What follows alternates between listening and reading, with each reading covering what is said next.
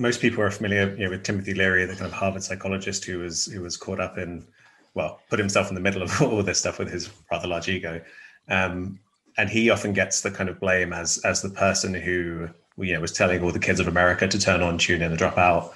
Do you think he deserves the kind of blame for what happened with the prohibition? He deserves a lot of the blame. You can't say that he was the only person. I actually, for this podcast, I actually made a list of a dozen other people / factors that had led to what happened. And while more or less Leary deserves, I'll say this: he deserves the dishonor of having pushed back the field of psychedelic research by 3 decades. Pretty much all research had ended by 1970 because of the provisions of the Controlled Substances Act. And modern research didn't really begin until Rick Strassman's DMT study and Griffith's over at Hopkins in the early 2000s. But just to give everyone a better idea of what Timmy Leary was all about, before he was known as the high priest of LSD, he was actually an eminent psychologist who had become very influential within the psychology community. He'd actually published a very influential work called The Interpersonal Diagnosis of Personality, which helped in the identification of various personality types. And after flexing his charm in front of a Harvard official, he was able to win his way into a position as a lecturer at Harvard, not as a professor, like some people like to say. That isn't technically true. He was a lecturer. So the middle-aged clinical psychologist secured his job at Harvard starting in fall of 1960. And just weeks before he began his first semester, he vacationed in Mexico, of all places, and was given his first dose of psychedelic mushrooms. Essentially, before this, he had only drank alcohol, hadn't even smoked cannabis. So this was a much all too different from the alcohol-induced haze that he was used to enjoying.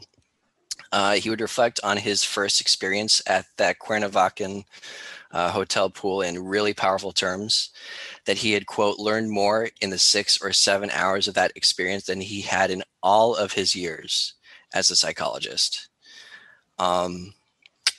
Once he returned to Massachusetts in the following weeks, he initiated the Harvard Psilocybin Project because he was just so enthralled by the potential of these medicines.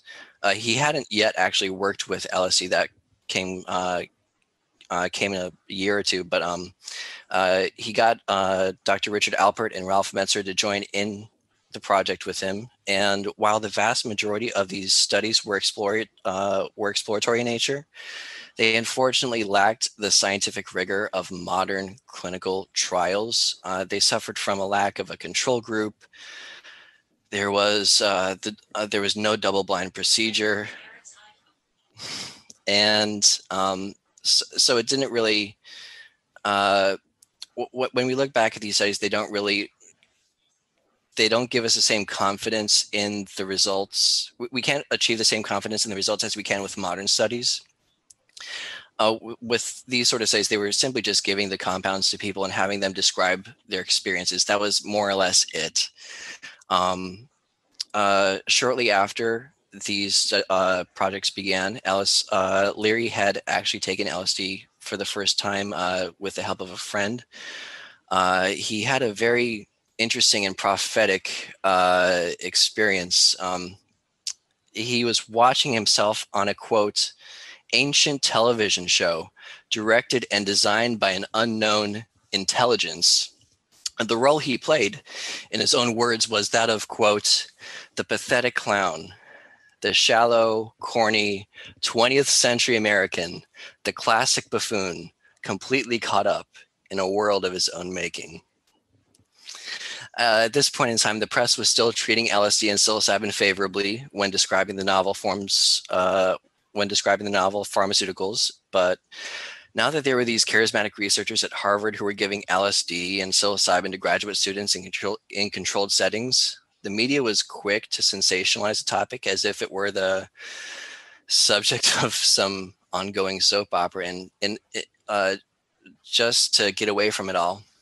And in April of 1962, Leary and his colleagues actually went down to Zihuatanejo, Mexico, to rent out an entire hotel for months, several months, a year at a time, something like that. Anyway, so that they could essentially do as they pleased. Routine LSD parties were described as research sessions, and this all came to a halt by June of 1963, when local newspapers had actually reported on what Leary was doing. One really interesting article alleged that he had brought with him, quote, marijuana orgies, hairy women, black magic, venereal disease, and profiteering. Lions and tigers and bears, oh my. Jet setting over to Antigua. Leary and his cohorts thought that they had found permanent refuge after they'd been kicked out of Mexico, but by August, their plans were derailed.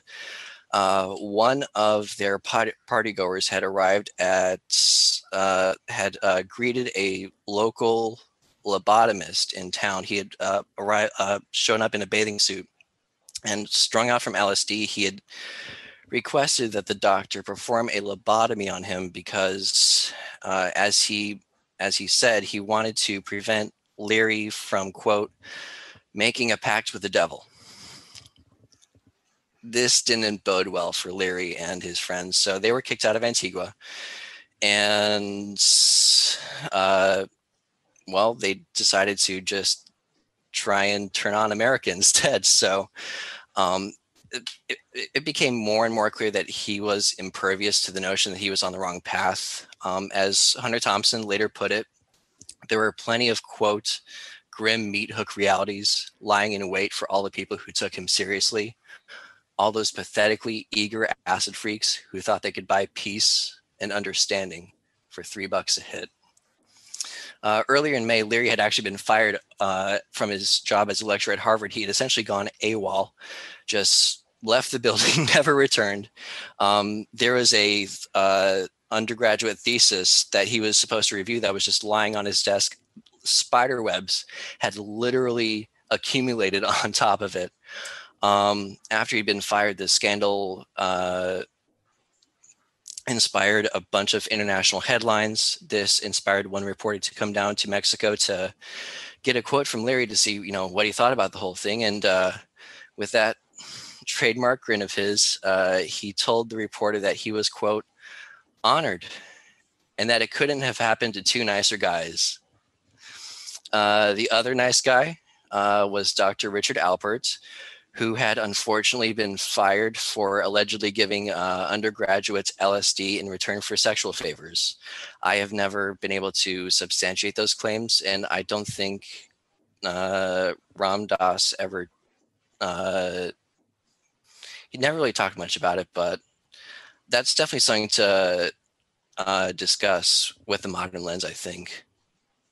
But anyway, though the growing body of psychedelic research indicated an upcoming paradigm shift within the healthcare industry by 1963, black market LSD was now available as a street drug. And by this time, that political firebrand, Leary, had captured the nation's attention by touring the country to espouse the virtues of LSD. He actually upended the federal cannabis prohibition by, get this, appealing a minor possession case all the way to the Supreme Court. He ran against Ronald Reagan for governor of California. This guy led a really interesting life. He aided drug smuggling operations. He escaped prison with the aid of domestic terrorists. He caught a $5 million bounty. He led the Nixon administration on a 28-month wild goose chase of an international manhunt, which ended in Afghanistan. He shared a Folsom prison cell block with Charlie Manson. In 1968, then candidate Nixon described Timothy Leary as, quote, the most dangerous man in America. Leary would reflect on this honor and called it his, quote, Nobel Prize. He really enjoyed the relationship that he had with Nixon, for better or for worse, but he effectively undermined the early psychedelic research movement and essentially invited a near outright moratorium on the entire field.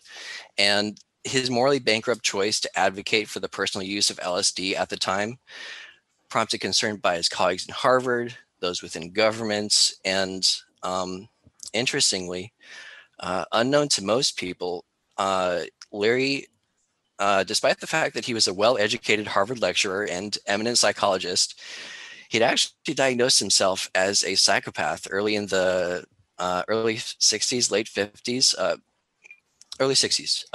The story was that he was at a relaxed event with Charles Slack, one of his colleagues, and he had gotten into this discussion saying that, I really am a psychopath.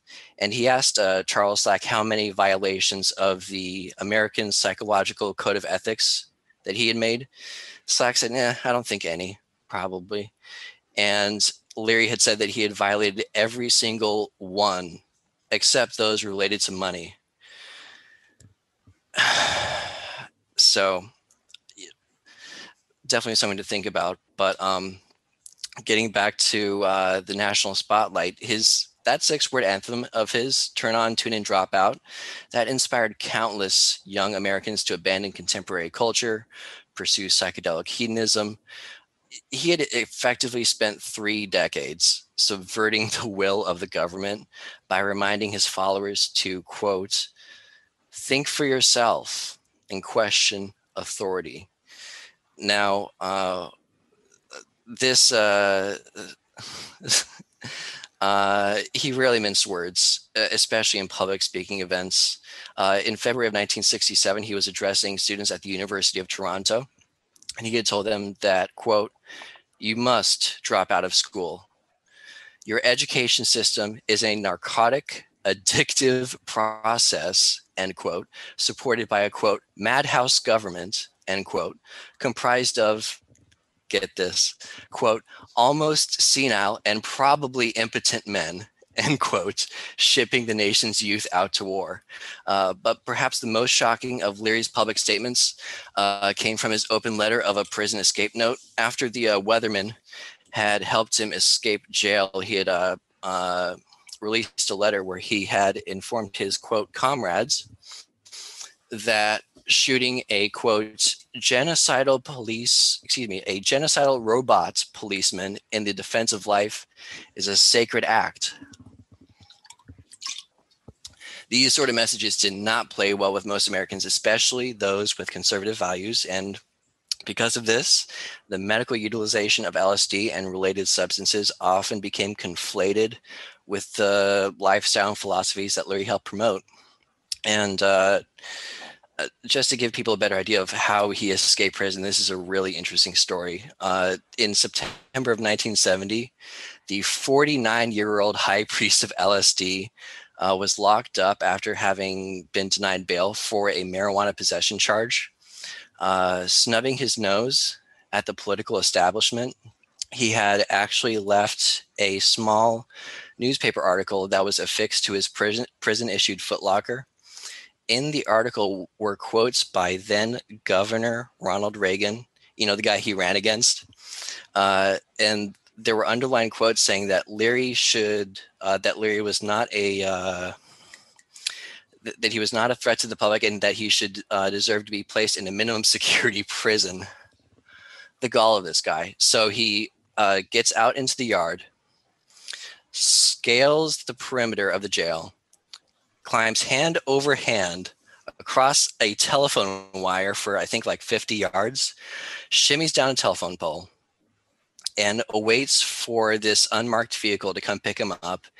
He shaves his head bald, gets a forged passport, and eventually makes his way over to Algeria, where he temporarily lives in exiled chapter of the Black Panther Party. this just makes for really interesting press for Leary and the movement itself. And by the time that Leary's in Algeria, Nixon was becoming aware of his dropping ratings, approval ratings, that is, and he privately admitted to Treasury Secretary John Connally that he felt that his work wasn't getting through to the American people. So, in an effort to change the spirits of the president, Connally had, in his own special way, suggested to the president that it might be a good idea to vilify the symbolic leader of the drug epidemic to the extent that it stuck in the minds of people. Now, Nixon thought this was a good idea. This could definitely do something for his ratings. Now, there was a bunch of crosstalk in the Oval Office, and Connally, with his thick Southern drawl, reminds everyone about the guy who went to Algeria. Now that everyone's laughing about the reference to Leary, Nixon chortled that, well, we definitely have room in the prison system for him. Nixon was really lucky. The most perfect scapegoat for the drug epidemic had literally fallen into his hands. Less than a week after newspapers began reporting that Leary had found refuge in Algeria, Nixon had signed the Controlled Substances Act into law. I mean, the timing is just really, yeah. And interestingly, by the time that he was caught, that was within a week of Nixon's second inauguration in 1972. The timing is just really interesting in all these things.